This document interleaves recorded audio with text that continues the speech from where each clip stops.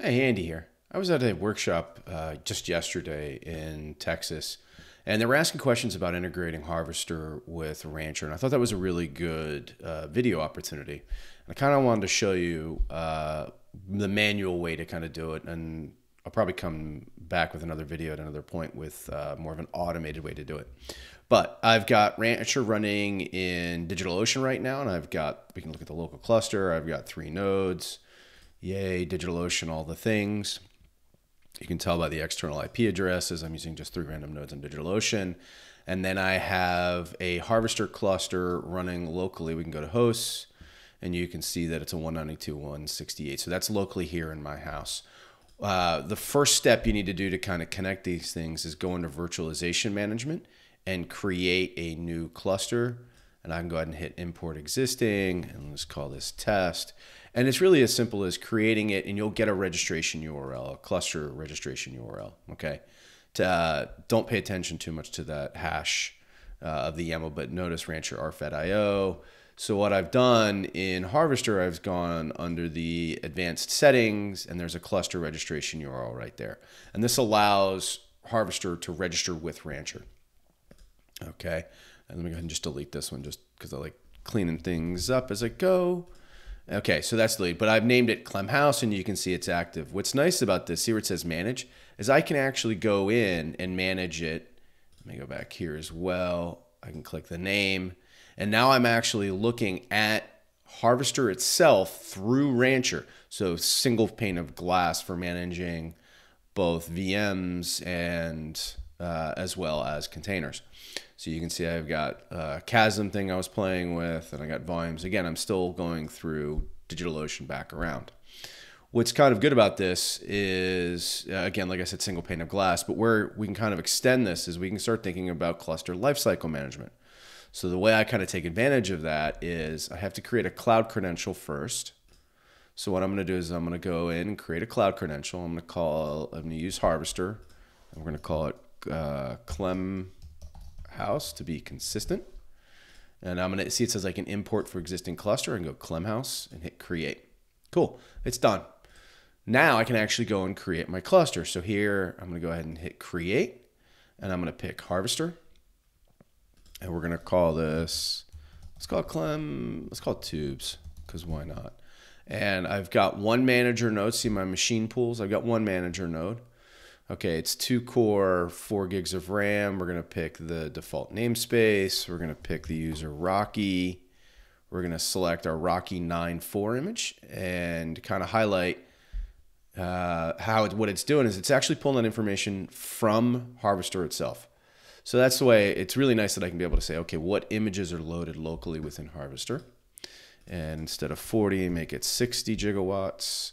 For the networking, I've got one VLAN 1 done. What I'm gonna do is I'm gonna create a second node pool, and I'm gonna do 2, and these are gonna be worker nodes, and we're gonna follow the same kind of thing. So we're not changing anything. The other thing I like changing is instead of Calico, I'm gonna use Canal because I think Canal loads a little faster. It is the default when you install RKE2 from scratch. Yeah, for some reason Rancher just picks Calico instead of Canal. I'm going to go ahead and hit create. Okay, that's it. Pretty simple. So what it's doing right now, we can actually click into it. We can look at the provisioning log. We can look at our two sets of pools. The nice thing now is we can go over to Harvester. We can go to virtual machines. And in very short order, we'll actually see it start populating and create those virtual machines. Yep, there we go. Perfect. And there, it's created the first 3 virtual machines. Now, one side note is my Harvester is running on a Minisforums, pretty high end, but still it's a NUC with 1 NVMe drive. So it does take a minute or two to kind of spin up those VMs and really kind of get them running. We can see here that that first one is running. So let's go look at the main one. So that's pool 1. So if we go ahead and look at that, we can open up a web VNC console, and we can see that the machine is actually booting. And there we go. And within 30 seconds, we'll actually get it to the point where we'll get a login prompt. Now, what's interesting, because I'm managing it through Rancher, I don't actually have local credentials. Cool, there's our login prompt. I don't have local credentials. So what I'd have to do is get the SSH key from Rancher itself. There's other ways that you can use templates to kind of auto inject secondary SSH keys. I'm also looking at automating this through our cloud templates, such that we can use Fleet to automatically build the downstream and auto inject things with CloudInit. But that's for a future video, right? So you can see we've got our 3 VMs up and running. We can go back to Rancher itself. One of the nice things about the cluster provisioning is we can look at the provisioning log, and that tells us that, okay, great. It's talking to the first node, it's checked in, now it's waiting for the cluster agent to check in, which should take another minute or two. And what I'm going to do at this point is I'm going to pause the video and we'll let this, it usually takes about 5 minutes, but I'll make sure I'll start the video right back up as soon as the machines are active. And we're back. Cool. So it took about 5 minutes for the machines to go ahead and get configured. And we can see right now that we've got both our 2 pools running. We've got everything's up and running. We can go look at the provisioning log. We can see everything checked in, which is great. The nice thing about this is that we can actually go and treat it just like any other cluster within Rancher. So we've got our nodes, we can see the IPs. What's kind of interesting about this is that notice I've got an SSH shell. So what it's actually able to do, similar to going into a pod, is I can actually SSH into a node. This might run into an issue only because of the networking. Yeah, I don't have inbound, but this may take a minute. We're going to let that go. Again, it has to do with the networking. But what the other nice thing we can do is I can click on it. Notice it says I can download an SSH key. So this will actually download to my machine. I'm going to go ahead and unzip it and get rid of that window. And let me pull up my terminal. So here I've got my terminal on my desktop, and we can see that I've got my node pool.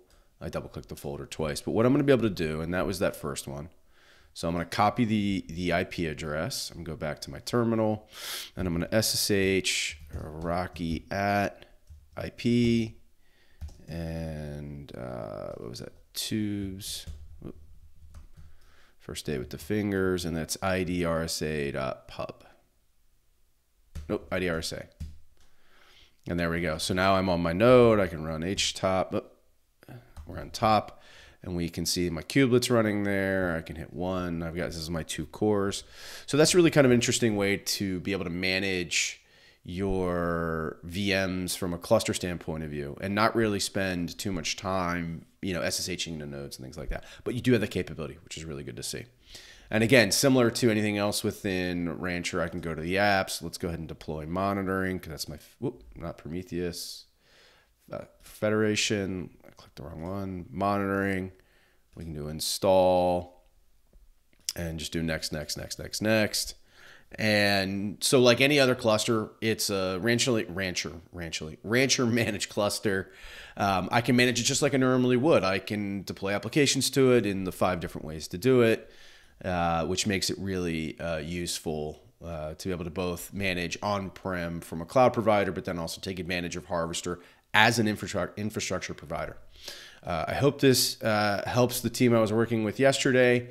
And please look for the next video where I do this all kind of programmatically with cloud templates, which is pretty cool.